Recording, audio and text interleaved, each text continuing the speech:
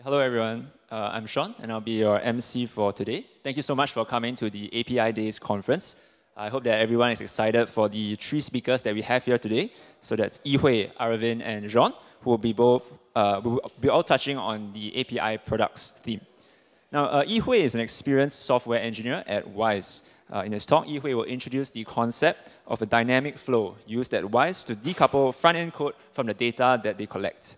He will be sharing about how this powerful open source framework can allow you to evolve your product without needing your API consumers to change the front-end code. So can you please give a big round of applause to Yee Hui? Hello. Hey, good afternoon, everyone. Thanks for coming. The topic would be iterate faster with dynamic flow. So a quick introduction about myself. My name is Yee Hui, and I'm a solutions engineer at Wise.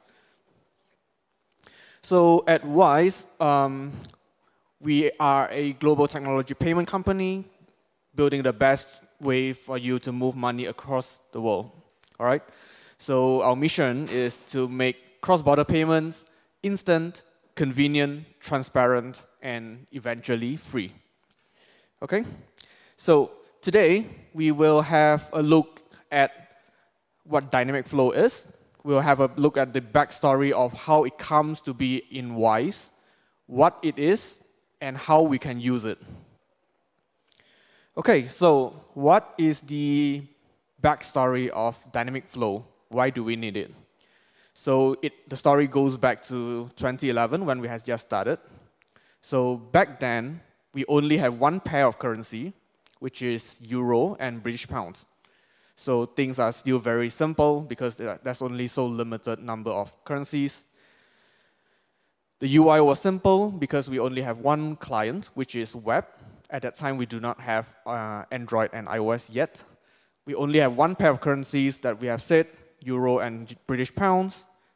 This means we have to have two onboarding flows, one for each currency, and two recipient types, also one for each currencies.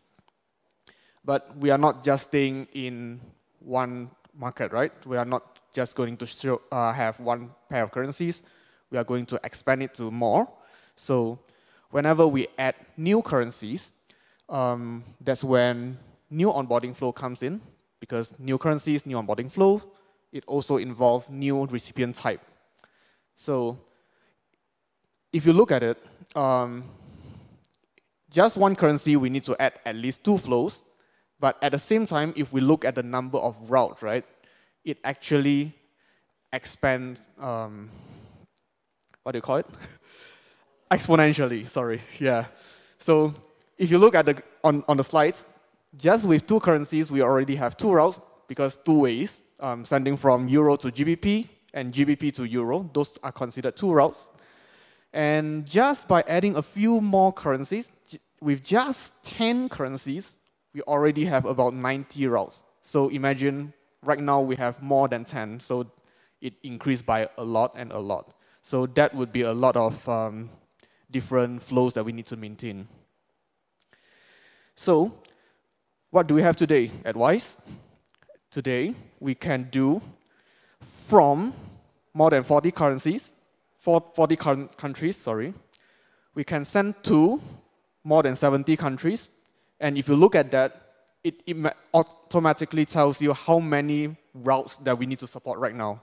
A lot. It cannot be done by hard coding. So on average, we are also processing about 9 billion British pounds on average per month. That is a lot of money that we cannot screw up. We need to make sure that everything goes through correctly. And we have about 100 recipient types. So the number of recipient types is actually more than the number of currencies. This is because take every currency, for example, there will be at least one recipient type. But for some currencies, for example, Singapore dollars, we have recipients using bank transfer, so you send using fast or any kind of payment routes. We also have another route called pay now. So pay now is another recipient type. So if we put all these different types of recipients together, combined with all the currencies that we support, that's a lot of flow. So what are the challenges that we have here at Wise? So number one, when we are expanding into new countries, we have new currency to support, we have new onboarding flow, we have new recipient type. Even for an existing currency that we have or existing market that we are in, because there are ways that we can add new payment options, new recipient types, so that is that's another change that we need to make. But at Wise, we have a lot of really, really good engineers, and we are very committed to make all these changes, but still, we are getting hit by the development cycle. What do I mean by that? So any change that we need, right? The engineers will need to code, we need to test, we need to raise pull requests, get it reviewed by the relevant teams, merge, and then release. This could easily take days, if not weeks. So that is a hurdle that we need to get across. And once that is done, we get hit by the release cycle. For the backend, it is fine because we are in control of how fast we want to release things. But when it comes to the front end, because we have Android, iOS, we need to upload the new build to the App Store and Play Store for Google and Apple to review before we can get it up in the store. So that adds more time. Also, once it is in the store, there's a chance that the customer will not immediately update to the latest version. Sometimes we just don't, right?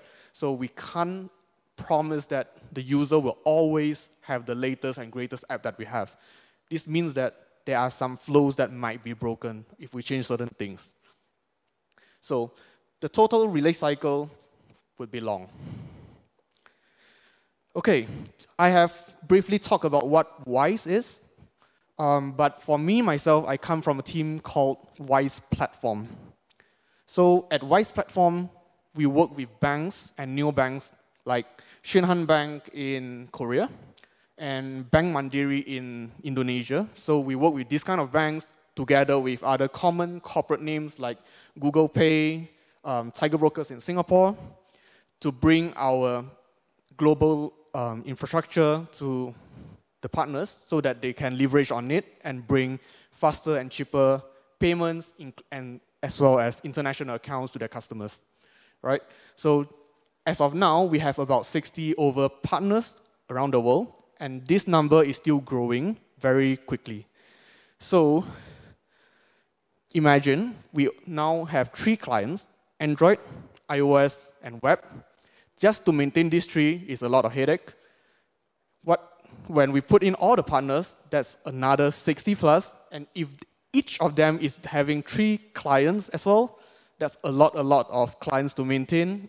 And if our API breaks, it breaks everywhere. So it's a bit hard to maintain. Okay, so I give you a big what if, right? What if we can make it so that all the different clients, all the different partners, they do not have to hard code anything on their front end to be able to use our APIs. So for the different flows that we have mentioned, including building creating a recipient or getting additional information, what if we can dynamically tell them what they need to collect through API? So give you an example. So the front end would be asking their backend on what are the fields that I need to collect for an action to create a recipient for the Singapore dollar currency, for example. All right? The backend will reply with a list of fields, for example, name, bank, and account. Fine. The UI is now able to generate, the front end is now able to generate the UI, present it to the customer fills it in, and submit. Things are working well. Now, suppose there's a regulation change, there's a requirement change that we now need to collect an additional field called branch. So same thing happens. The front end will still ask the same question to the back end, but this time the back end will return an additional field called branch. And because the form is generated dynamically, the front end is able to generate a new form that has the branch in it. So with all these things collected when they submit, all the required fields will still be collected and sent over to Wise, and we are able to process that information. Of course, what I have shown just now is a very, very simplified example. It is not what we are using at Wise right now because it's too simple. What we have is more featured-full and more complex. So why it is too simplified? First of all, if you remember the JSON payload that we sent back, it is just a list of few names. It doesn't tell us anything. It doesn't tell us whether it is a text field, it is a drop-down field, and what are the different validation mechanisms there is. So the user could have input anything under the sun, and that's not what we want. We want something that is more legit, right? We need to validate the data. So at Wise, we built this thing called dynamic flow. At Wise, dynamic flow is now used almost everywhere, including customer verification when they are onboarding and trying to send their first transfer. It is used when doing recipient creation, depending on which recipient type you want to create. It's used when we are collecting additional transfer details like why are you creating this transfer, what is the country of your recipient, and all those things, depending on the regulations. It is also used in customer self-service, so when there is anything additional steps that the customer needs to do afterwards, we would send them a link, then they click on it, they will be greeted with dynamic flow as well to collect all the remaining required information. So for dynamic flow, what is needed? We need to know what to collect, like what field, how to collect. Do we use a text box? Do we use a drop-down box, radio button, or anything? Once we have collected, we need to make sure that we can validate that the values are correct before sending to the server. And finally, we need to know where to send it to, right? So that's the basic of dynamic flow. This is the initial implementation of what we have. It is called dynamic fields. For the initial version, we can do simple field types like text, radio buttons, select, which is the drop-down, or date input. So we also included some simple validations like length and regex when it comes to text and date. We also provide a list of allowed values in the case of radio button and select, because we need to show that to the user for them to select. So this is a simple example of one of the fields that we use in dynamic fields. It includes the field name, the field type, and some simple validation mechanism, like minimum length, maximum length, as well as a regex for them to make sure the values are correct. Okay, that's fine. But soon, we realize that we need something that is more powerful than that. We need something that is more dynamic, more feature. So what do we do? Okay, before that, sorry. We need to know what is missing, right? Before we know what's the next step. So what's missing?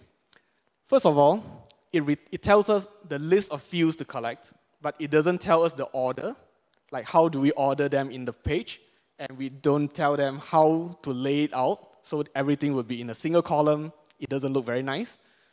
Second, it doesn't have any additional information, like images, instructions, tooltips, all those things are not available, so it's not very helpful to the customer. Third, it only has basic fields, like text fields and drop-downs, but it cannot support something complex like camera capture or QR code scanning, document uploads, that kind of stuff. So that's 3. Number 4 would be dynamic fields is supporting one single form. So once it generates, it's a one-page form. At the very end, you just click on submit, and then that's the end of the flow. But sometimes we need a proper flow with multiple steps, not just one simple form. So that's what is missing. Submission URL, If we've gone through everything to make it dynamic, and we still keep the URL of where it's supposed to submit to hard-coded in the front end, it's not really doing much dynamic, right? So that is one part that we think is still missing, and we need to build upon it. So this is what we do. We improve on it. We build a new version of it called Dynamic Flow. Previous one is Dynamic Fields. So this includes things like the submission endpoint that I've suggested just now. It has the field UI, icon images, help warnings, the display order, and some messages when things are not validated properly. Okay, so this is what we have right now. So enough talking. Let's have a quick demo. I have prepared some on-the-slides demo, not a live one, unfortunately. Okay, so this on the left would be what it will be looking like as the form. On the right side would be the specification that you can provide through your backend in the form of JSON. So this is a skeleton of it. Let's add a submit button, because a form without a button is meaningless, right?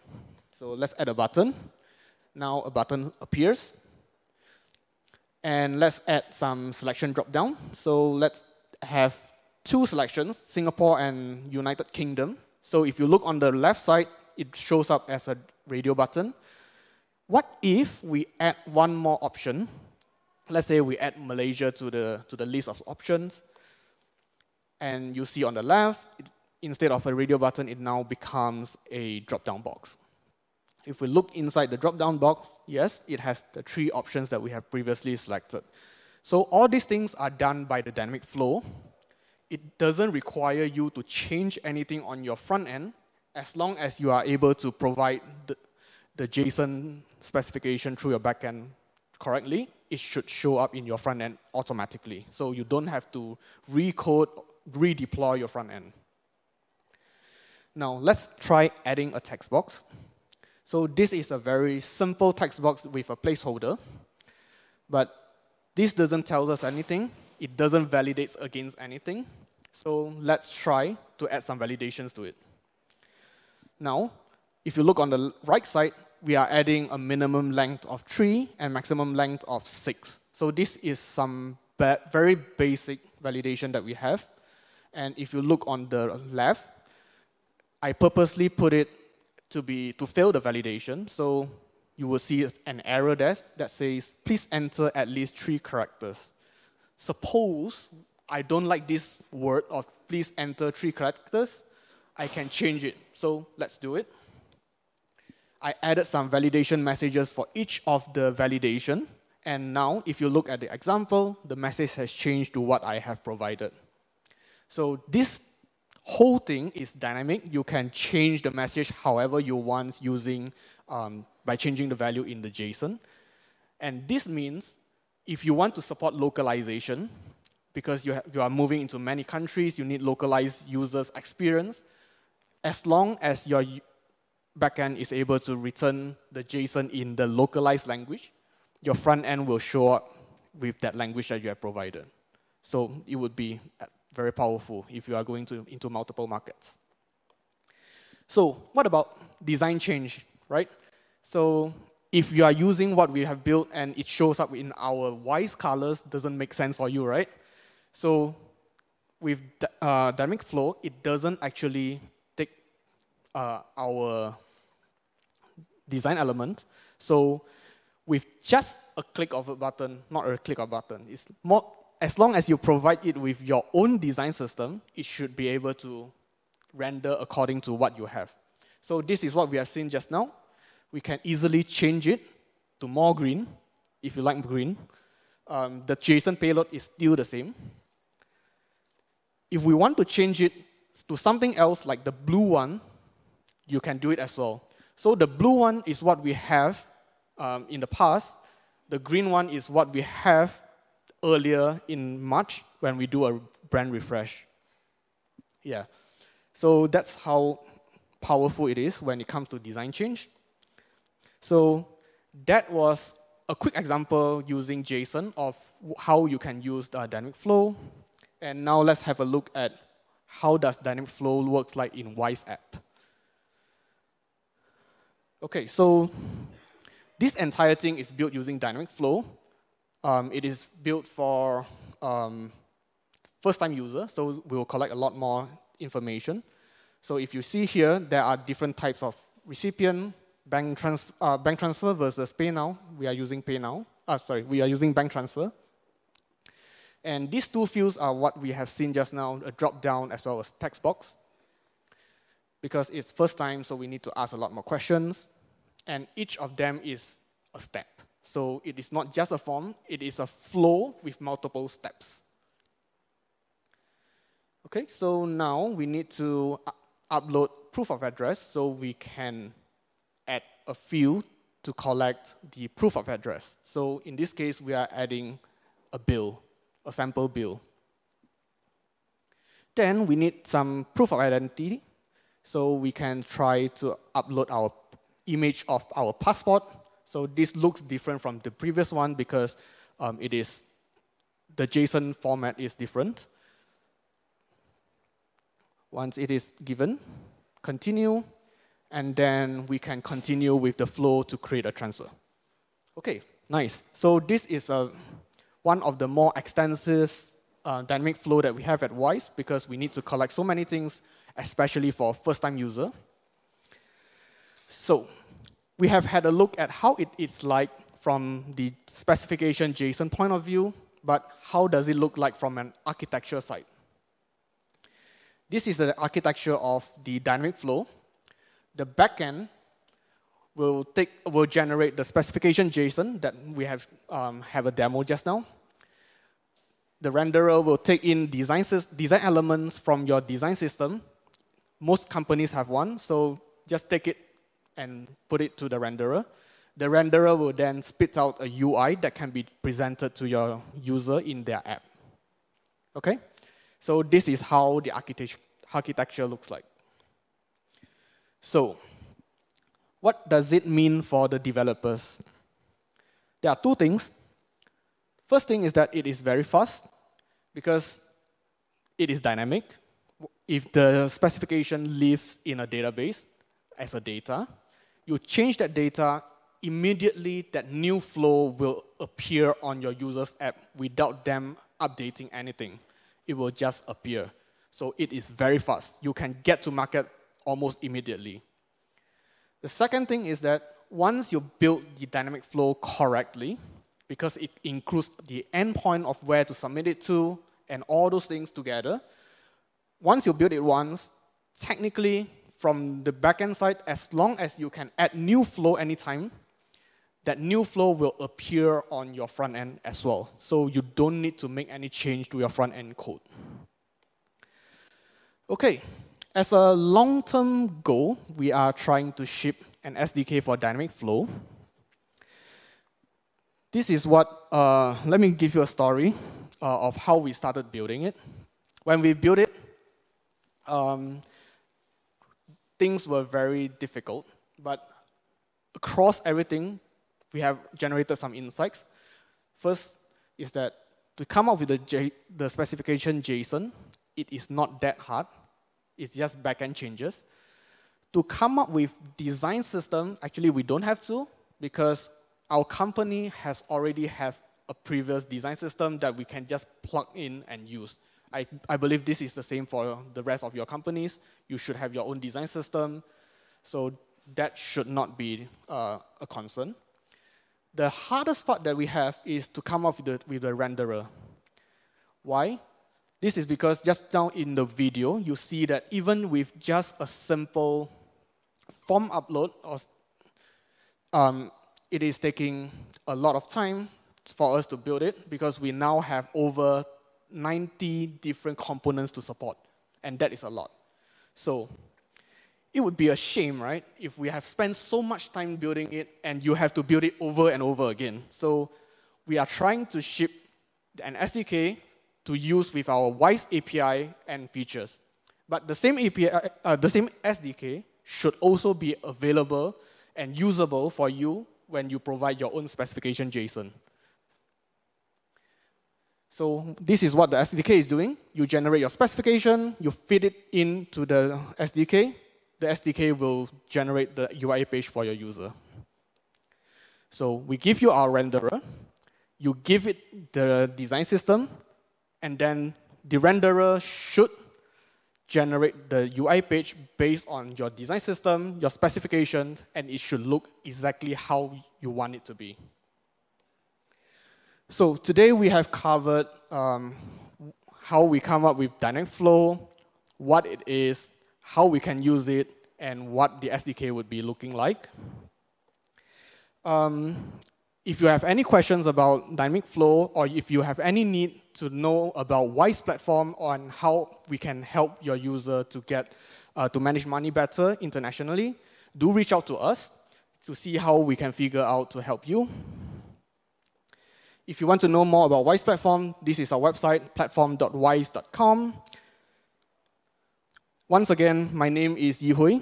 These are my contacts. If you have any question, feel free to reach out to me. Thank you.